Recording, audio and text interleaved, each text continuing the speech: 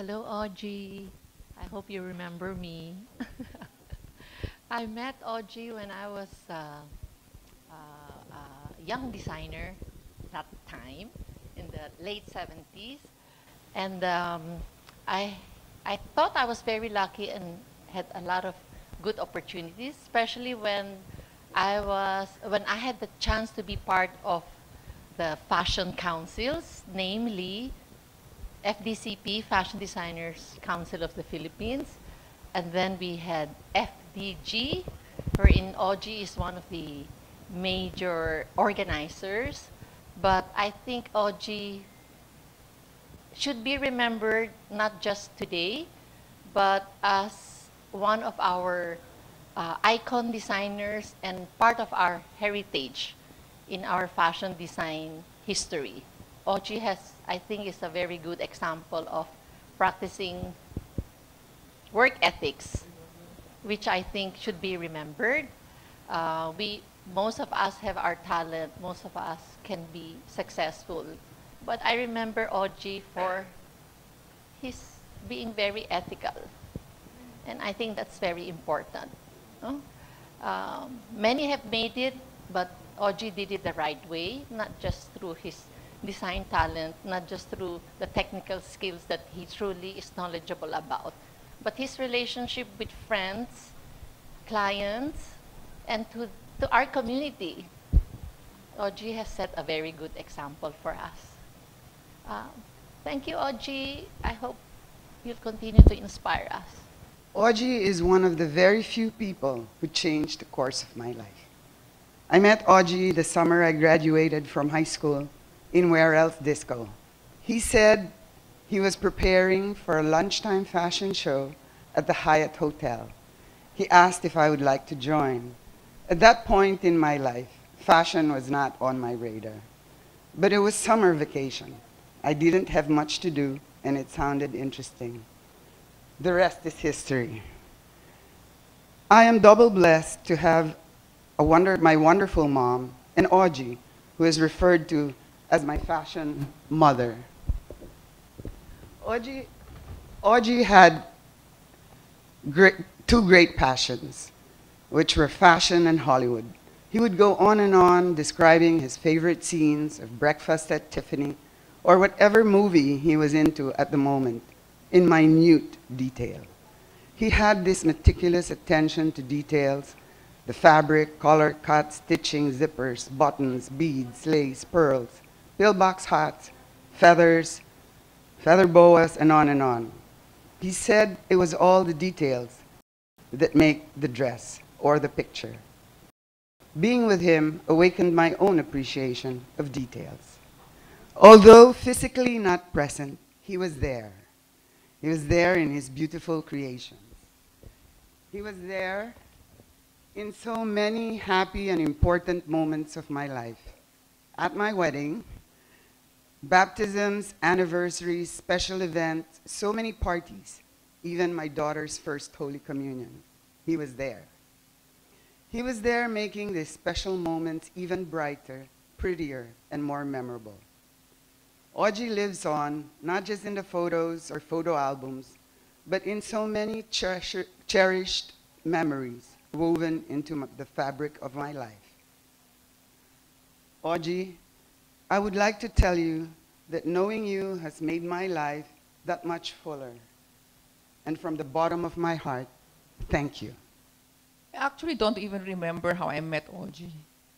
But I certainly remember I was a senior high school student in STC Manila. I was just 17 years old, and that was about almost 50 years ago. I started out as his model for fashion photo shoots with Marilyn Ojeda. Then one day, I got a call from Tita Chito Madrigal because I got my first serious offer to model at La Concha, and my designer was Auggie Cordero. In those days, we modeled for the experience, exposure, and learning to be graceful. I don't know why I did what I did, but I enjoyed modeling and performing for the public. From Auggie, I learned to project class. He didn't really teach me, but wearing his clothes in that Great Gatsby look gave me that feeling. One day after a photo shoot, he told me he was requested by a sponsor to ask me if I could join the Binibining Pilipinas pageant. I never dreamt of being a beauty contestant, and I was too scared to ask my parents. As expected, they did not give their consent. He was so disappointed. The following year, Auggie asked again. By that time, I was dancing in major productions. I was polished and more mature at 19. As luck would have it, my parents were on holiday in remote Tagum, Davao del Norte. Communication was non-existing during that pre-cell phone era. So I asked my grandmother, a carnival queen, for her consent as guardian. Auggie was so thrilled when I told him I was in. You all know that not only did I win, but so did his other models, Marilyn Ojeda and Marimid Del Fuente. If it was a horse race, it would have been a win for Auggie in a trifecta bet. Someone once asked me, what was Augie's advice after winning the local contest? He said, get yourself tanned. I was too mestiza. So he gave me the formula. I mixed Coca-Cola and baby oil. But I had to flap all the flies coming towards me. Auggie did my wardrobe at the Miss Universe 1973 pageant in Athens, and I won wearing his now famous white gown with a cabbage rose on the shoulder. He also did my wedding gown in secrecy because I eloped. And he did a few Filipiniana outfits for me some years ago. Well, Auggie, enjoy your voyage, my gentle soul. You were part of what I was, and I certainly became the better of it. Thank you. Thanks, Alia. Thanks to the organizers today. You're honoring Auggie the way he would have wanted it, very low-key and classy and surrounded by people he loved. Thanks, Rina. Thanks, Thelma. Thanks, Jackie. The best gift Auggie gave me was time. The moment I enter Auggie's atelier, time stands still. Auggie gave me all the time in the world. I never felt hurried. Time is a gift he freely shared. He made me feel seen and heard. He was the best therapist. It was never gossip that filled our time together. Back in the day, there were no online editions, and he would subscribe to publications, most of which were never available here. He would share these discoveries. I've spent time at his atelier just browsing through his world. In fact, just seeing the magazines and newspapers on his desk was magical. And when he would talk about something he read or watched, his face would light up. I missed that look, plus his signature throaty laugh and a very mahinhin giggle that was so endearing. Auggie was always on top of his craft, a visionary, a league of his own. He was never competitive. Learning something new was effortless for him because he enjoyed it. He always interpreted global trends for the Philippine context. He always wanted to create and innovate to put Philippine fashion on the global stage. There was never really a business relationship with his clients. They were simply friends. He was so turned off by ideas like that. He never wanted his friends to feel they were objects of profit. He never showed off his client list. It's the first time I see so many bridal photos to know who his other clients are. And he never had an agenda. Fashion was never a commercial venture for him. It was a vocation, art for art's sake, for friendship, and for country. I cannot talk about Auggie without mentioning Neng. They were indivisible. They instantly made you feel like family. Their tandem completed the home of creativity and dreams, and not to mention all the manangs. You know how others say they wear their clothes with pride? I would say when I wore an Auggie creation, I wore it knowing I was loved by him. Thank you, Auggie. Love and miss you. God bless you all. Thank you.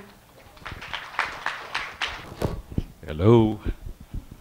Hello. I'm not an Auggie bride. Okay, so Let's just be. Now, I grew up with Auggie around. I accompanied my mom in the 70s to his shop. And what I can tell you is, I was what, maybe 10? The first thing you're going to say is, Mom, the smoke! You know, because he's always smoking. But I don't know how he kept all those couches in front immaculately white. Then there was a trip to Hong Kong, I kind of also remember. And of course, Auggie did attend my college graduation. Him and my mom went over. I want to talk about the safe space that we enjoyed when in conversation of topics other than fashion.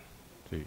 Now, it was movies that Auggie and I had, we clicked on that one. Who here has seen the classic film, The Age of Innocence by Martin Scorsese? All right? Now, that was a 3-hour conversation on filmmaking, costume design, societal obligations, and deceit.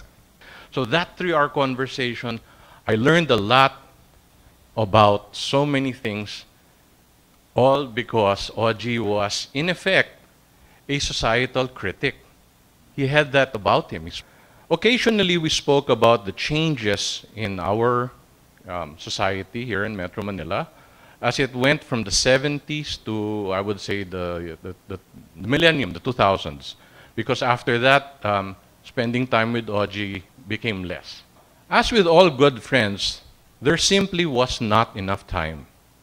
But let me say, time with Auggie is time well spent. As far as my personal journey and my family's journey, Auggie made it better rather than worse. And for that, we thank him. But did he really have to smoke so much? Thank you. Tumutulo na ang luha ko. We started together. No, actually, I had ako ng 1 year. Tapos, he was just a student at the University of Far Eastern University. Then, he knocked at my door one day. Yung pala, everyday pala, he passes sa shop ko. Kasi I was ahead of 1 year, di ba? I had the display window during the time na ini-sketch niya at ginagaya niya. That's from his own mouth when we became friends na already. Shopping tayo bukas. Talagang friendly talaga kasi ang bait niya eh. Makikita mo kaagad yung oras niya, yung pagpasok niya sa shop ko, ano kaagad, palagay na kaagad yung loob sa kanya. So from that day on, hanggang sa nawala siya, magkaibigan kami. We never quarreled. We argue, siyempre, parte ng buhay yan, hindi mawawala, hindi pa. We argue about yung mga laso ko, yung mga cabbage roses namin, almost the same style din, although mas simple siya, mas avant-garde akong kalokohan, mas overacting ako eh. Ay, yung maarte ko, si Auggie, napakasimple. At saka, ako hindi ako nagbabasa ng mga books niya, wala akong nalaman sa mga books na yun. No? Wala akong mas gusto pa yung mga movies niya, di ba? Pero only game movies lang, ayoko ng mga straight, di ba? Yung straight sa sinihan eh, di ba? Pero sa kwarto, mga game movies, which is fun, di ba? Kasi kaming dalawa lang eh, di ba? So I consider myself very lucky to become Auggie's confidante. Lahat ng tungkol sa buhay niya, he told everything about his life. I'm so happy what happened to his career. I'm so proud and happy. And parang hindi ko akalain magiging ganun siya. It will turn out talagang mataas talaga. Mabihis na mga presidente, makagawa ka ng Miss Universe, makagawa ka ng isang international model. So that's really something. It's an achievement of anybody na which ako, wala akong nagawang ganun, di ba? Mahal na mahal niya ako. Sobra. Incomparable yung, marami siyang kaibigan, pero iba yung level ng pinag-uusapan namin. Yung personal talaga, yung really about family talaga. Yung talagang kaibigan talaga na walang superficial, walang pretension, walang nothing like that. So that's it. Auggie, in one word, maybe I can say that perfect friend of mine. Siya lang ang sinasabi niya sa akin kung anong ayaw niya sa akin sa pagbibihis ko, sa mga wigs ko, sa ano pa ba. Lahat sinasabi niya. Ganun. Tapos nasagot ko naman sa kanya, inggit ka lang. Kasi mas maganda ako kaysa sa'yo. Ganun lang yun, di ba? So that's Auggie and me. Kaya tumagal yung friendship namin, si Neng, and the rest of the family. Basta ako, I love Auggie so much. Sobra, pero hindi ako magpapatalo sa'yo. Pareho tayo mahusay. Nauna ka lang, pero magkikita pa rin tayo. Not soon. Magkikita tayo. So thank you so much. Thank you so much. Thank you. Yeah, I truly miss Auggie. I was one of his brides, and from there on, I first modeled for him, but I think it was kind of disastrous because I didn't want to wear heels. Anyway, from there on, then he made my wedding gown. So I miss you, Auggie. Good afternoon. So a regular sight of me and my brother growing up was like his typical endless telebabad sessions with my mom. So if ever I get the chance to answer the phone at home, my typical common would be, Tito Auggie, you My Fair Lady. Actually, kasi he always promised me to give me a My Fair Lady tape, Betamax tape. Kasi he was the one who indirectly influenced me to go into fashion. He was the one who indirectly, like, I was exposed to Audrey Hepburn, Givenchy. Well, during the time that I wasn't even into fashion. So, growing up, watching Audrey Hepburn movies, My Fair Lady specifically, was like just a typical thing for me. And while my classmates were like into video games and typical teenage stuff, I am also drawn to what's happening to the Oscars. This particular desk, this particular position, this particular side of the desk is where I usually stand when I was growing up. Pag nangungulit ako, he would suddenly say, "Oh, may aso dyan," kasi I would almost go inside his workshop. When I accompany my mom driving to his shop, I would stand here just looking at his magazines while I listened to my mom and Tito Auggie talk. And he never really was irritated or anything na parang I was like, hinahalongkat ko yung gamit niya. I would just like blunt out, I would just ask some random stuff, fashion stuff or anything. Then he would just answer it. Then one memory talaga I would remember every time we are in the shop, when during my mom's fittings with him, and my mom would, like, you know, request like a Herculean task na parang I want this cut or something like that. Tito Auggie would like look at me sarcastically and say na parang ilusyonado na naman nanay mo. Gumagana na naman siya. So, you know, that's a typical, you know, fun memory with Tito Auggie. And when I was growing up, I didn't see him as a designer. I didn't see him as somebody who discovered a lot of people, a lot of beauty queens and all. Tito Auggie for me was, well, family. Yeah, of course, I'm really going to miss all of their endless dinners that will last till 1 a.m., 2 a.m. Especially now that things are opening up. I mean, everything is like, you know, going back to normal. It's one of those things na I'm thinking na parang it could have been nice na we could have gone again to those dinners at his home in Konshu. Then would go to his shop, stand here again, and just watch them. As somebody said, it's their comfort place. And this shop and this table is definitely one of a very comfortable place for me. That's one thing I guess I've learned in this, growing up in this community, where it's my mom's world, where family doesn't really have to be by blood.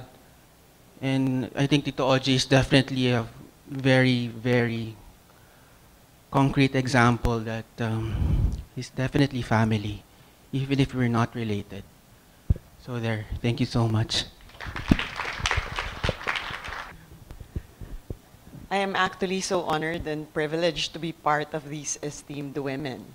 To catch Auggie's eye, wow, it's like a dream come true, especially coming, after, speaking Menchu Menchaca Soriano, and of course, the Margie Moran Florendo, and Ana Bayle, to name a few of these, like, really famous women who have paved the way,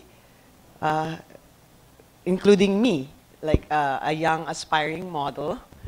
And now look at me right now without Auggie Cordero. There would be no Joyce Orena in fashion. It's honestly quite difficult to still process that he's gone. And I feel so bad that I wasn't able to see him personally. We would like message each other in Facebook.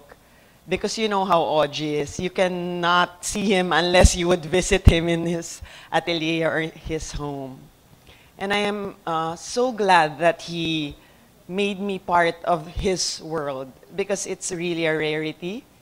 You know, growing up in the 80s, nobody could buy all his like magazines, his books. I mean, the exposure that he brought me into that world was like, I was so in awe, because I couldn't even afford to buy those magazines, watch those movies, and he welcomed me into that world. And so with that, Auggie, I miss you terribly, and thank you so much for your generosity and your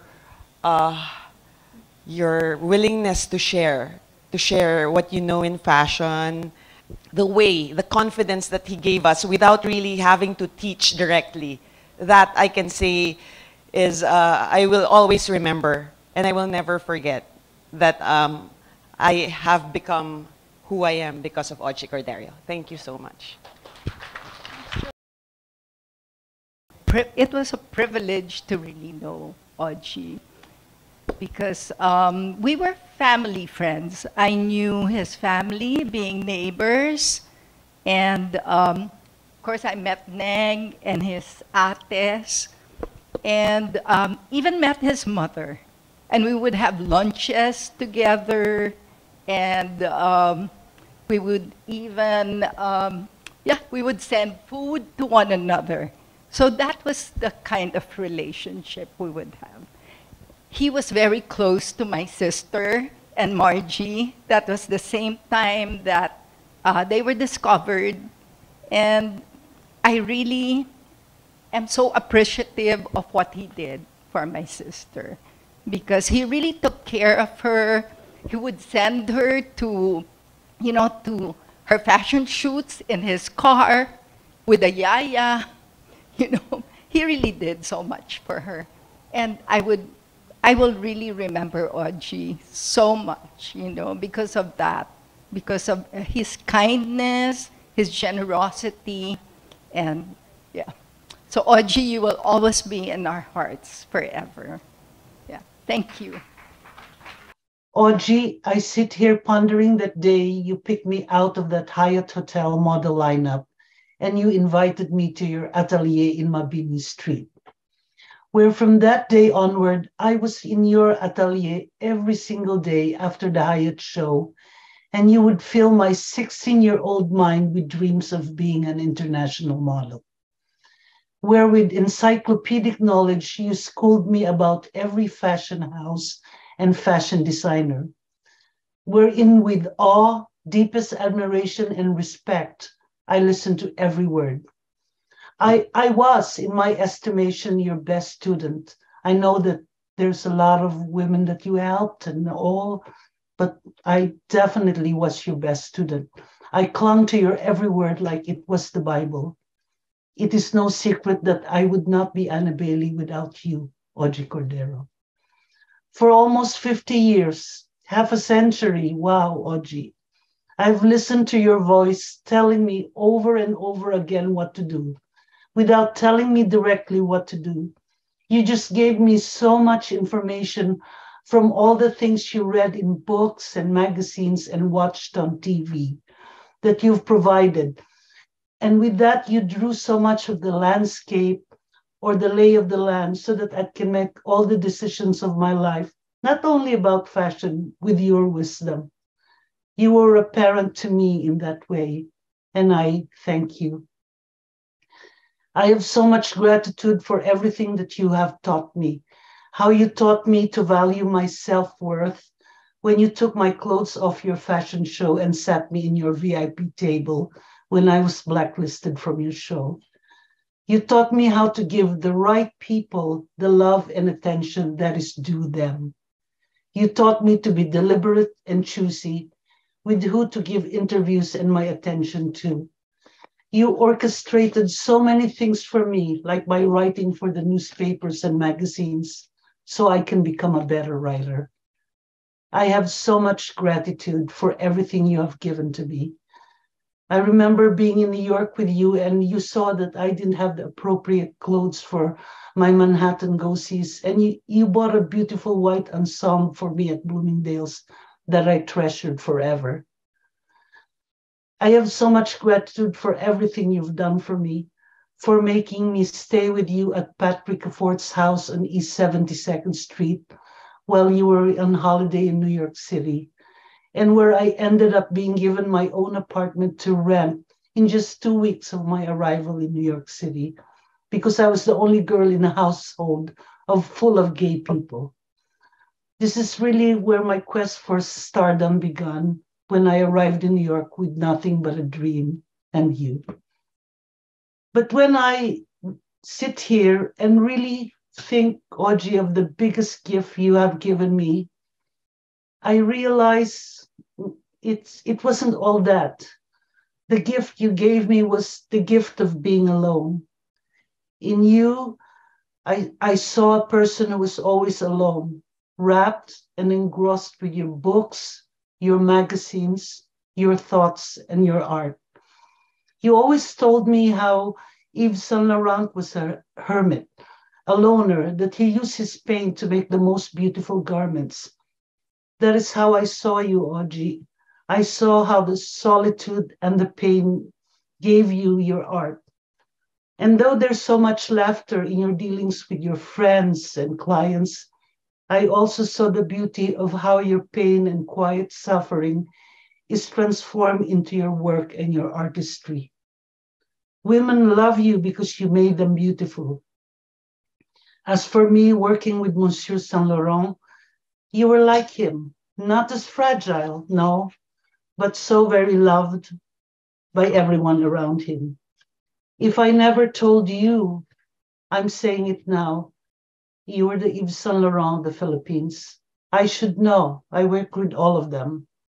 You're a master in your own right, and I, along with hundreds of women you dress, love you.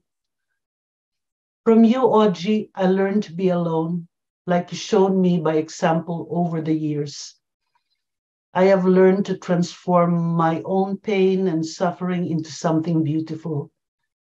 And if I'm living a beautiful life now, it's because of the wisdom of your words and what I learned from you and this gift. And for that, I'm truly thankful and I'm so full of gratitude.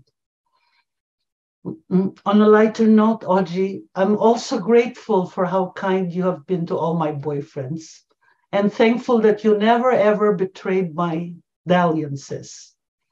I just have to suffer your raised eyebrows. I know I was probably a disappointment to you because I was very stubborn, and in your words, malandi. I know you wanted me to marry a rich man, and about that, I know you're doubly raising your eyebrows now. Auggie, I wanted you to come to visit me here in New York, in the country where I now live. I have a room here for you so we can talk for hours like we used to, about so many more things, like my son, Callum. We can talk about growing old, writing a book, making a documentary. But we ran out of time because the angels wanted your company. No matter. I will be hearing your voice in my head berating me for the things I have still to do. Hoy, ikaw, isulat mo na yung libro mo. I would be hearing in the back of my head. Today, in your honor and in memory of the beautiful life you have lived, I promise you, Auggie, I will finish writing that book. I always wanted you to be proud of me. I wanted to be worthy of all the dreams that you gave me. Thank you for this gift of being alone. I love you. Thank you. So maraming salamat sa inyo na tumulong even with the food and all that. And also the tech staff who, most of them, not even born, all of them, when Auggie was doing his career. Anyway, Auggie, I met Auggie, I'll make this short kasi marami pang I met Auggie when, long before I entered media. I was an intern in a hotel trying to kill time when my mean boss asked me, there was a fashion show of Auggie and Robert Castañeda, I think, and then those two designers were seated at the table, and then the boss said, look at yung damit nila, planchahin mo. So pinlancha ko yung damit ni Auggie. So when I was becoming editor na, Auggie said, alam ba nila na magaling kang mamlancha? Pinaplancha mo lang ang damit ko mo noon, tapos ngayon ini-interview mo na ako, ganon. And, well, of course, as being media, and he became part of our lives. In my career, Auggie never left. He was always there through the years. He was Google before there was even Google.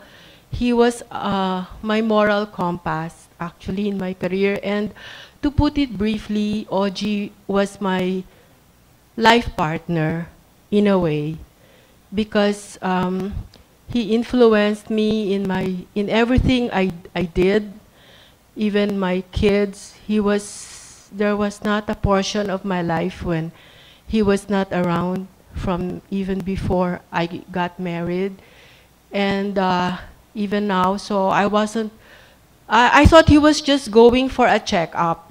So I really didn't know what to do when Rina one late night told me that, of course, Rina was both hysterical and I think suspect drunk. So she was saying that Auggie's gone. So I couldn't believe it. So he didn't say really goodbye. And then Auggie is to know that death, Auggie, your death is just an inconvenient interruption of our relationship. But let me thank you now, and the whole room and beyond is thankful to you. Thank you, everyone. I'm so happy that you all turned up. This is really an honor, and I would like to thank everybody who came and participated in this memorial. It really means a lot to us. Yep. And I want to say a special thank you to Thelma. She worked so hard for this. And Menchu, and of course Ben. He is a good friend of ours. I wish I could be there. I sure miss everybody. This is pretty close. Yes. And we are really full of gratitude to everybody. The tributes are all very nice, and it hits in the heart, you know. Been kind of sad around here for a while. We're getting over it slowly. You want to keep going? Take your glasses off. I want to say that I really miss Name. I wish I could be there. Mm-hmm. Thank you very much. Thank you. That's great. Auggie would really have liked this memorial. It's really a nice celebration of life, a life well lived. Thank you very much. You know, this Auggie, we got along really good. I was stationed there at Clark Air Force Base, and he got wind of it that I was dating his sister. So he thought he'd better check me out. So he invited me and a friend down to Manila for lunch, and we went down there. I don't know how we found where we were supposed to eat, but what a nice afternoon we had. And then when I went back to work, and then he went back to work. Those were the old days.